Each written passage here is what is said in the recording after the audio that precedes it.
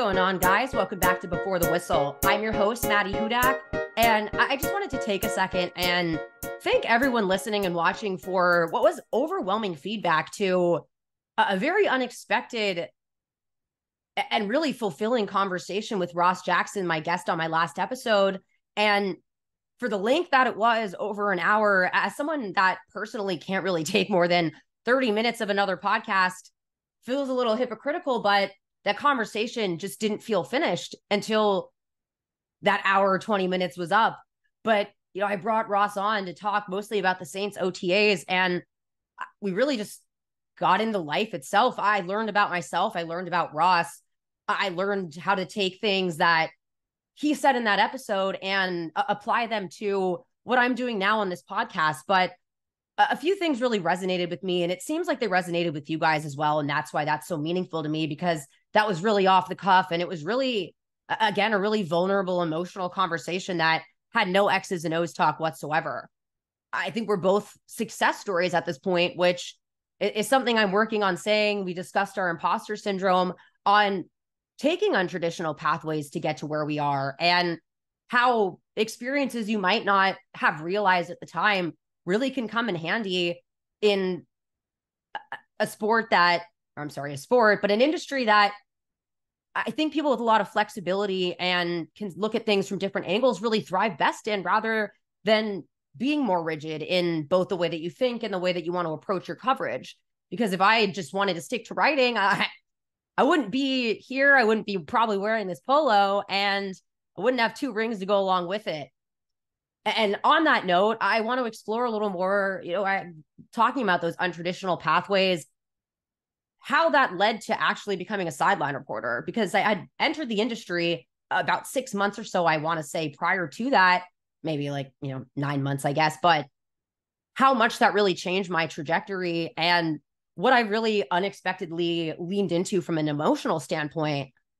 But the heart of what I really want to get to today is how I feel like sideline reporters are such a critical arm of the broadcast, how that's so undervalued, and what I think the most rewarding part of being a sideline reporter is. Go!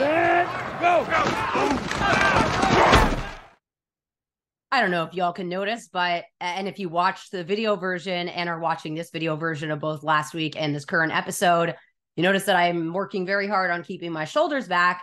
And a lot of that had to do with our conversation and how Ross really explained this 4-step pathway from conscious incompetence, which is when you don't really know that you're doing something considered incompetent, like something like bad posture. And I think you'll notice in today's format, sometimes I go into things and I really just start rambling and I lose track of time. Oftentimes that really leads to diamond in the rough coverage, but sometimes it can lead to me going down rabbit holes and not really being aware of it because I have time blindness due to my ADHD. Speaking of which, I meant to set a timer for this. And this is something I would highly recommend. If you're, again, watching this on visual and have an issue with keeping track of time, literally get a physical timer.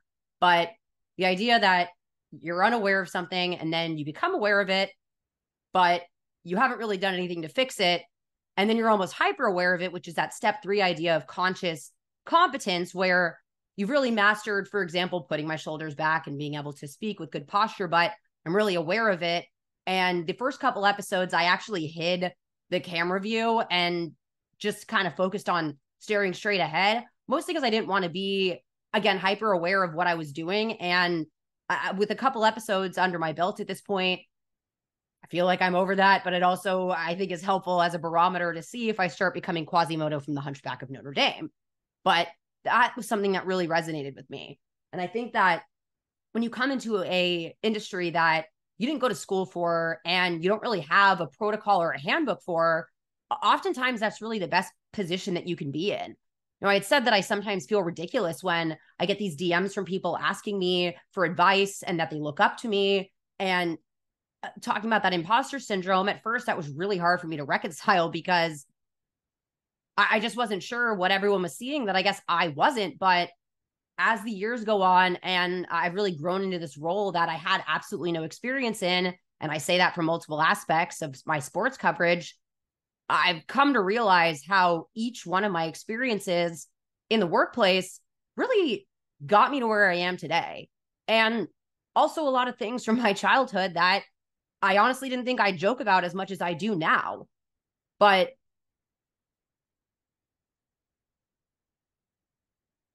brain blank. Those are something that I have often. Yep, I got my train of thought back because I wrote it down on a piece of paper in front of me. Again, I am really putting those building blocks in. But as a lot of you know, I went to school for psychology. And I remember taking a sports psychology class and really enjoying that and realizing that this wasn't really a major that had a defined career path. But because you go to school for it, you think, okay, well, I need to go on and either, obtain a PhD because you can't do anything with an undergrad psych degree, or I need to go get my feet wet in the workplace. And so I did that. I worked in the behavioral health lab at the VA in Philadelphia for a year and a half, where I did behavioral health intakes with veterans. And I was also a research coordinator and implemented and orchestrated the implementation of 2 different studies in a 6-month period. So I've done intakes. I've learned how to ask the right questions. And it's mostly when I was in that research coordinator format and even in the baseline format. When you work at the VA, there's a very defined set of assessments, but a lot of veterans, especially, they're taught to put things inside them and ignore them and not talk about them. And so you really have to coax that out of people sometimes. So I found that and just my empathy and understanding for others has continued to carry over. And then I went into jury consulting, where, again, it's basically psychology of the law. You could have the best legal argument out there, but if you're speaking in legal jargon in the same way that some people can alienate with overly terminology, scouting terms, 3 tech, 4, all those things without really explaining what you're doing, your listeners aren't going to care. And that also applies when you're talking to a jury, and especially when you're talking to a jury. So learning how to shape a message in a way that people will resonate and understand that. And honestly, what I took away from being a case analyst at a class action law firm was how to advocate for people. I've always been a natural advocate, and that was why I had left jury consulting, because I honestly just couldn't morally stomach doing any more defense cases. But I also felt like I was an advocate to a fault, and I was going to run myself into the ground if I kept doing that as a primary job.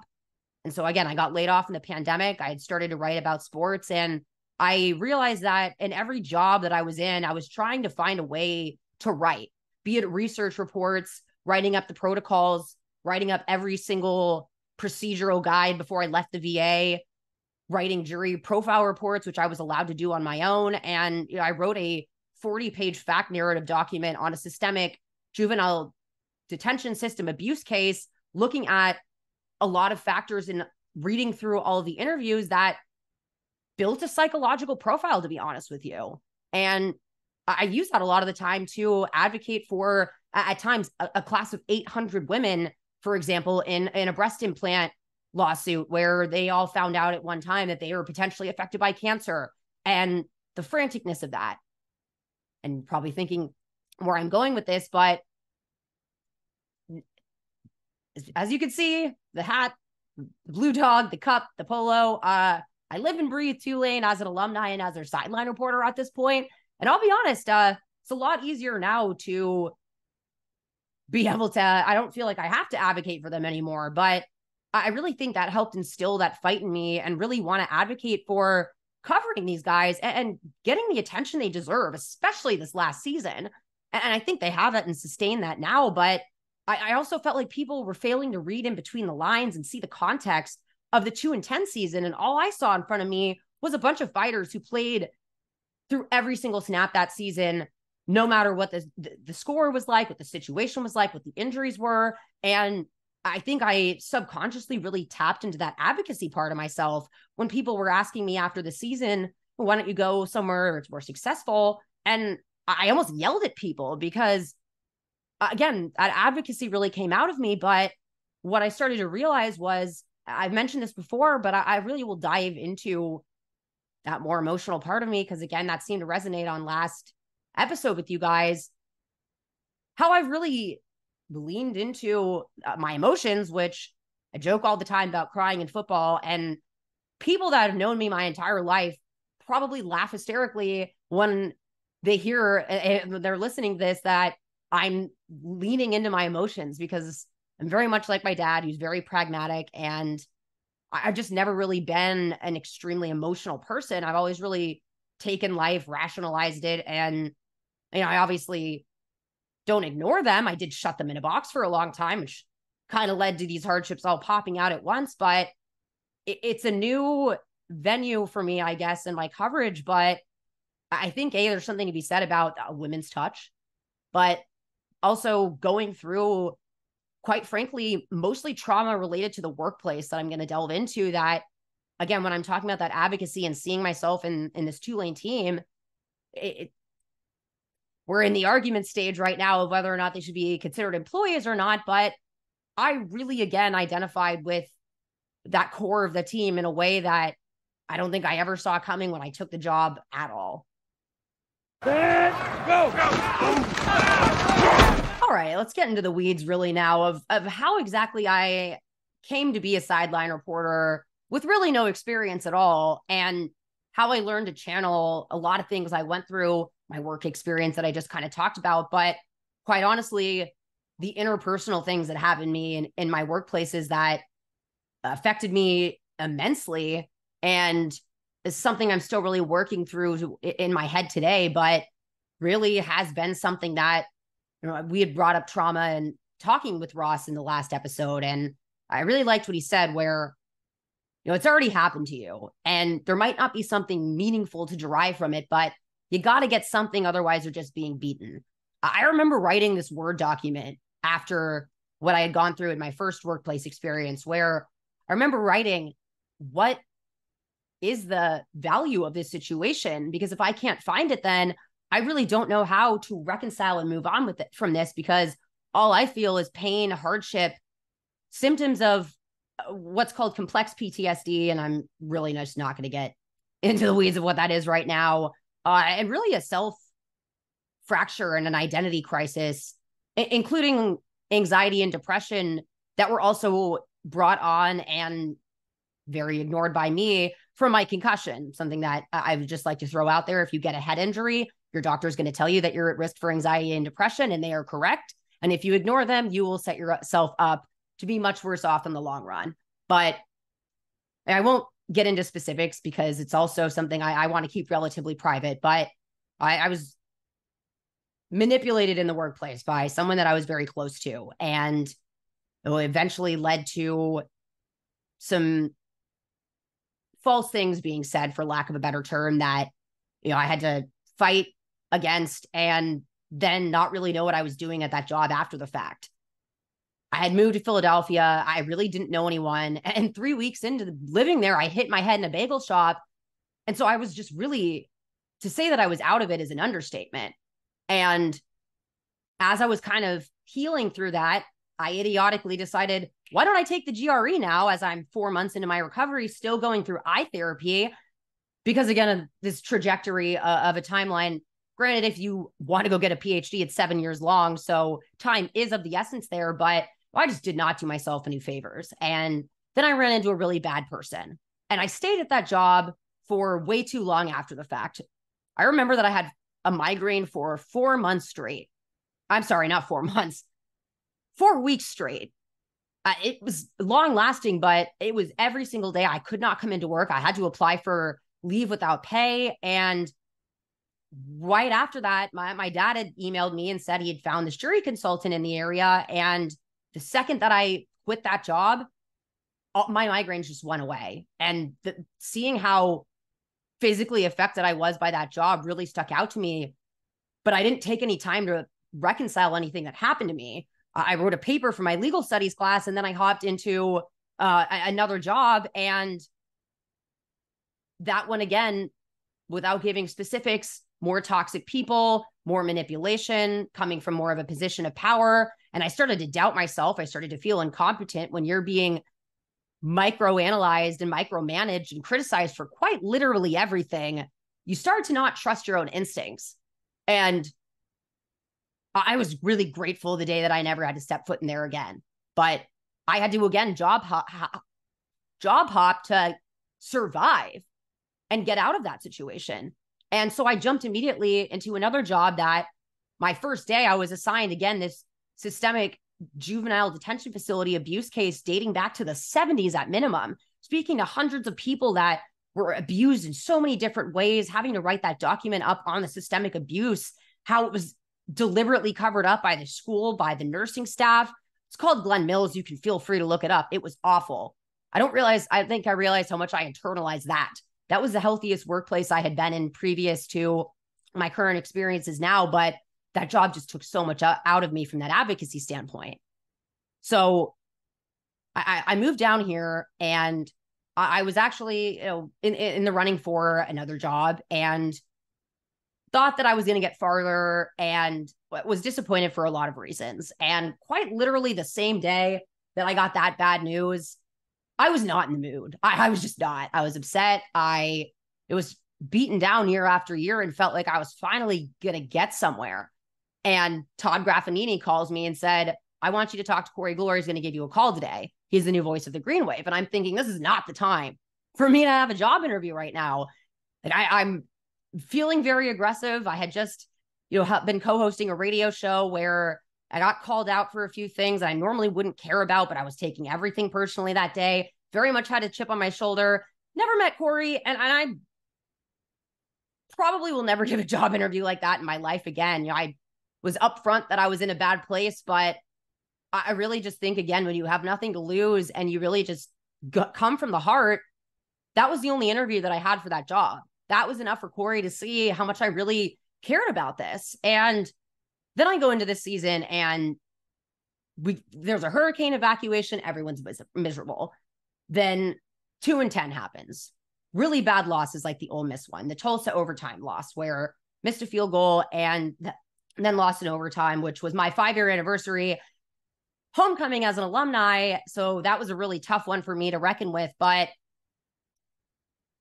I didn't, again, expect to be an emotional sideline reporter. And I have really approached those 2 seasons very differently based on knowing what these guys were going through. I know it's not the same thing necessarily as a lot of the trauma that I went through, but I think when we get into the business of quantifying hardships and comparing them, I just think everything is relative and everything matters. And what happened to those guys on the field mattered. What happened to them off the field mattered. Being evacuated for 27 days with barely any change of clothes, and just to evacuate every person in an athletic department and every team at the same time, the fact that they found somewhere to go is actually incredible. But and then you think about Nick Anderson, your sister was in a car accident and was going into major surgery before the Ole Miss game. A lot of local guys that have family in New Orleans that didn't know if their houses were okay. A lot of guys lost their housing. Those are real hardships that those guys went through. And so I got really defensive a lot of the time when I would be explaining why I still thought that they were a good football team and why I was so loud about that last July when, again, I had been hearing them since January, thought they were insane, but I was really the only one in terms of media, notwithstanding the broadcast team, but I don't blame them. But the media did not show up really to the spring practice for Tulane last year. But I saw them every day, and I saw that how much they wanted it, and that chip on their shoulder really being channeled into something powerful. And so by the time we got to July, I was right there with them. And you guys see me freaking out on the sidelines a lot of the time during games. And I cried during the championship game and the Cotton Bowl. But I really think going through trauma and learning how to approach each person with empathy and give them the space as well to come to me. Because, and again, I didn't want to push relationships on these guys when they're not winning any football games. We're all stuck in a miserable situation, and I didn't really get any time to know them beforehand. And so I was very much kind of my only child, silent observer, but always kind of being present and being there, and showing up alone matters. And walking in my second year, all these guys are saying hi to me, giving me hugs. And it kind of took me aback because I thought, I really hadn't made that many connections my first season. But I think what I really did was approach relationships from a trauma-based perspective, a hardship perspective, and seeing that vulnerability in the players, allowing them to open up to me when they felt like it, but never trying to push myself onto them. And I don't feel like I would have had that holistic level of understanding without the acute trauma that I had went through in the workplace again, because it was all connected to that for me. I've had some personal things go wrong, but it also hit me like a train because for the most part, my life was really good for the first 20 something years of my life. And it was really until I got in the real world and met a lot of manipulative, bad people that my worldview really changed. So as I was kind of reconciling with that, I going to make the most ridiculous statement ever and compare myself to Drew Brees. But I remember reading in his autobiography that he came to New Orleans because he saw a city that needed to heal. And in tandem, he saw where he could heal himself. That statement could not apply, I think, more to me and how I feel about allowing the Tulane football team to heal me even before the 12-2 season. Set, go! Now that I'm kind of thinking about that sentiment of really being able to heal myself through a team and seeing that fight that I think I needed to see someone else show me. I made jokes that, when I'm running now and I want to give up, I think, did Tulane give up in the Cotton Bowl? Did they give up after they won 2 games the year prior? I know that sounds absurd, but it really has been so personally inspiring and so healing for me in those ways that it's really, I think, allowed me to get so much more out of the sideline reporting role than I would have ever anticipated. And I don't think is ever really awarded the credit it deserves in these kind of situations. It's a 2 or 3 way street, I guess, here. I can't talk about what I think I've done to redefine what it means to be a sideline reporter without talking about the people that have given me the chance to do so. Corey Glore and Steve Barrios treat me as a third party equal without question. They come to me if I have something almost every commercial break. It's very unheard of for sideline reporters. When I took the interview, Corey told me, I want you to have teeth in your reporting. And one of the things I had told him was, I have no experience doing this job, but I could talk football until the cows come home.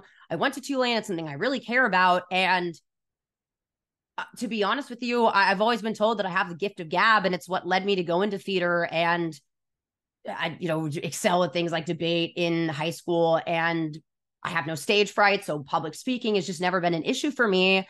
But that really, I think, bridged a lot of the gaps for me in how to provide entertaining analysis. But I'll be honest, if I went back and listened to my first season, sure, it's really, again, it's complete night and day on what you're analyzing there. But if you're a sideline reporter out there and you're a woman in this industry, have you ever considered taking the Scouting Academy? Please know that my DMs are open at any time to ask me about that. And if I can help you, even recommend just so many books that have really shaped how I see the game. And it's hard for me to say that I would be double negatives and all that are really hard. So I'm just going to start over.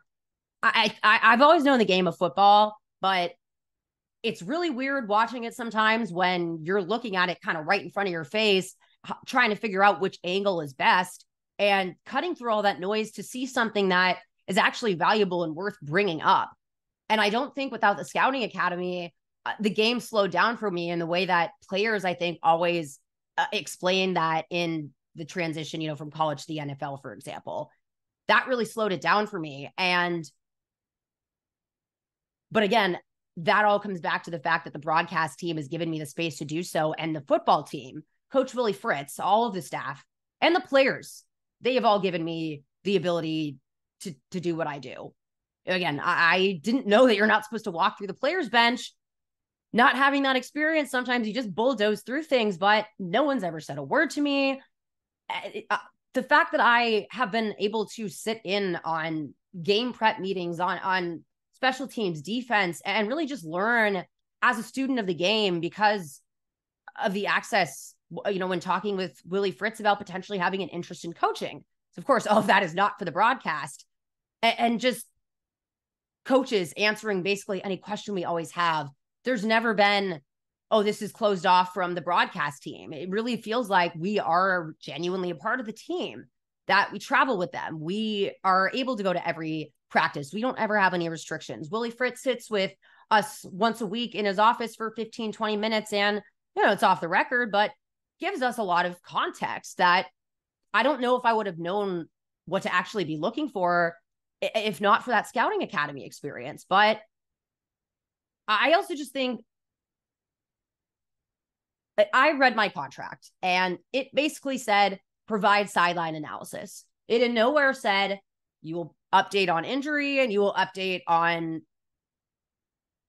random stories that don't really have a place in the broadcast. What I would recommend is finding your niche and starting with that, because again, I know that there are male sideline reporters, and this is not to make that, a different thing, but I think there is a crisis of confidence a lot of the time for women, especially because most sideline reporting jobs are fluff. And that's why I could not recommend more seeking out that knowledge, just if nothing else, to feel like you can do it. But for example, I'm not going to ever probably be a quarterback expert. So focusing in on that my first season wouldn't have really made any sense to me. But the secondary, that's really my bread and butter. And I also think with the familiarity of 2 seasons out under my belt, really knowing those guys in the backfield, I can't say that I really could have differentiated what the different skill sets that were necessary between Larry Brooks, Lummy Young, Macon Clark at nickelback, Jaden Kennedy, and then Jarius Monroe, Lance Robinson, how all of their roles were different in man coverage, in zone coverage, what different coverages look like with disguises, single high safeties, middle of the field, either open or closed, open if you have 2 safeties back there in that, cover 2 or a split safety look, or if you just have the 1 free safety roaming, what other coverages look like, and blitzing, things that go into the intricacies of the slot role for Macon Clark. I don't think I would have been able to see how much he was born for that role if I didn't know what I was looking for. But if I had tried to start again with something that just wasn't what I know, and again, I think the secondary for me really comes down to the fact that I was a center back playing soccer and defense, and it really, you could call it being a box safety, you could call it being a coverage linebacker, but that kind of pitch enforcer when I played a diamond defense. And even in a flat 4, yes, you move off one another a lot more, but I never had a boot for a kick, but I was very precise. So I was often the one funneling attacks up the field. So yeah, it's easy for me to see myself in those situations and then just chart things, look at things in practice, look and see, even if you don't know what it is, because that's what really led me to get into the scouting academy in the first place, was started to see tendencies. And I talked about this with Deuce Wyndham a few guest episodes ago. And I could kind of see where things were going wrong, but I didn't exactly know how to explain it other than my instincts were just kind of telling me things. And that's where I, leaned into the scouting academy, but lean into what you're knowledgeable with, but also lean into your emotions if you're a sideline reporter, because that's really what it's about at the end of the day. You're right there in the middle of the action. And, at best, you're invisible. At worst, you're invisible. At best, you're someone that they can look to for a hype moment or get the crowd going. And I feel like, as unhinged as I can get, that it is appreciated by the team and the players, that I really try my best to get the stadium engaged. But I also, each guy is individual, and I know that some guys don't want to be approached during the game at all. Some, like Tajay, he gets really into the game, so I just kind of walk by and give him a fist bump. I'm not really going to break things down with him. But there are other guys that open up, I guess, a little more in a game setting. It depends on the position that you play, but just really feeling that out and leaning into, again, your emotional side, because it's not a surprise to me that players have told me things that I've still kept to myself in a lot of ways, but things that I wouldn't have ever really expected them to tell me in my position. And I think that's really the work that I've put in these 2 seasons of being there and showing up every day, understanding from a psychology and working in mental health standpoint, including going through my own trauma, how to really handle a team that's doing really awful on the field that you're just getting to know, and really how I channeled that into this season, used my advocacy for my class action work into really promoting this team this year, getting fans to show up to sell out homecoming for against Memphis, which I hope does not have to be a thing this year. But if you feel like you see something, then just write a note on it. Look into it. Ask a coach, ask a player.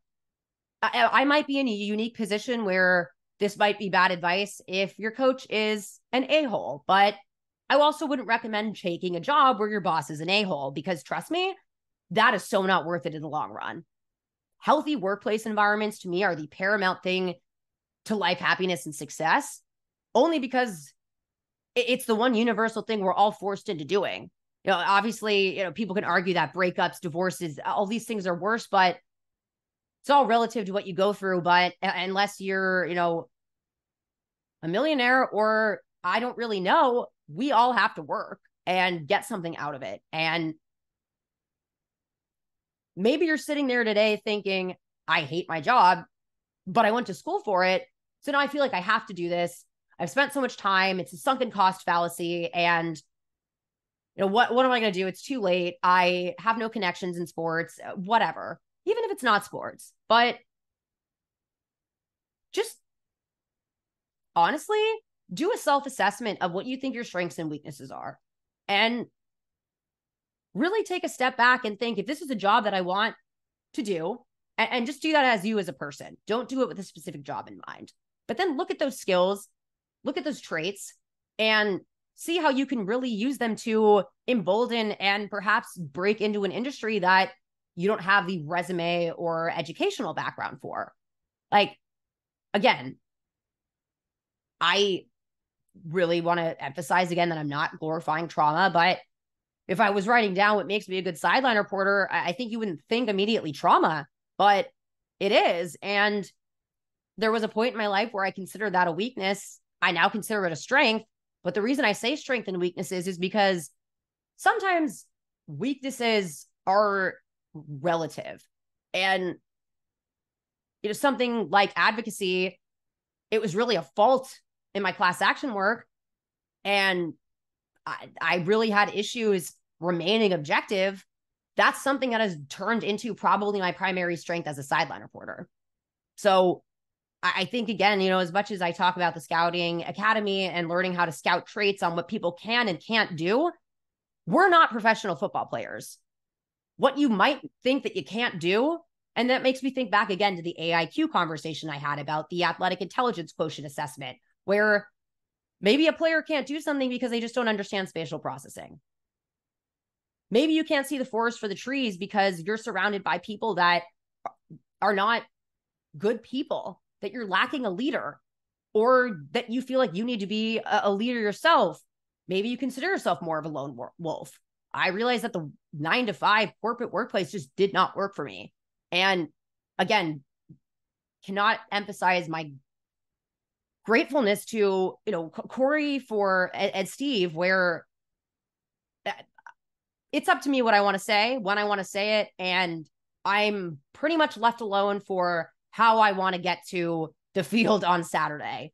And it's never been a moment where I feel anything but completely free. I feel that exact same way here on this podcast, being able to just sit here, talk to you guys, hopefully resonate with you. I don't think I could be having these types of conversations again if I hadn't gone through all that, but also hadn't gone to therapy to learn how to deal with all of that and find a way to channel that into my sports coverage, because it's also something I tap into as a writer as well. My favorite stories have always been the ones that are really not about the X's and O's.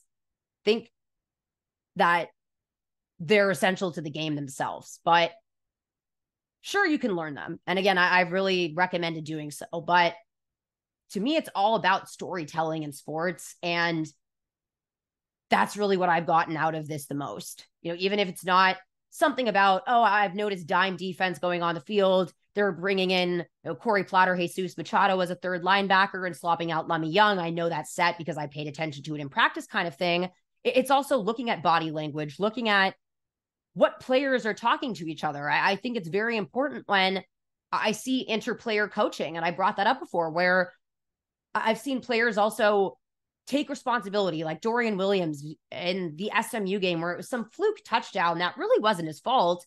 And he really shut everyone down from the frenzy that they were getting into and was a leader in that moment. I've seen Lance Robinson and Jarius Monroe go over coverage concepts together, and people, especially cornerbacks, that it's a tough job to lose the rep at, because a lot of the time it ends up being a touchdown. Seeing how those guys really interact with each other, seeing how Michael Pratt goes and talks to the O-line after everything, goes it and talks to every position group, that there's so much human element and genuine care for one another going on down there. When I talk about this legacy and culture that Tulane's built, and why I feel like I have a unique place in what's going on right now, is because I think they are the exception to the rule, where these guys are just such throughout and throughout great guys that are brothers first, teammates second. And that's something that I feel is as essential to the broadcast to promote as, what defensive front are they trotting out on the field. Set, go! I go back to something I said in my first episode. I repeated this sentiment of, any job is what you make it, but it takes the right human beings. And if I had heard that advice up until where I am now, I probably would have gotten annoyed and felt like people just didn't understand me. So I hope, again, that this look behind the curtain shows that it's really me coming from a place of vulnerability, but showing, how important those notions are, because I wasted 5 years of my life ignoring that advice, and jumping headfirst into an industry with absolutely no experience was the best thing I could have ever done. But the fact that that's also translated here with you guys on this podcast, and I say any job is what you make it, I'm grateful as much as I am to Tulane, to Dave Grubb, my boss, for giving me full creative freedom here. And again, for being a show about football, and for someone that has gone to the scouting academy and could really break down things, I think there's a time and place for that. But again, I'm surprising myself with how much I've leaned into my emotions to storytell here. And the overwhelming response to Friday's episode really validated that for me. And not in a sense of,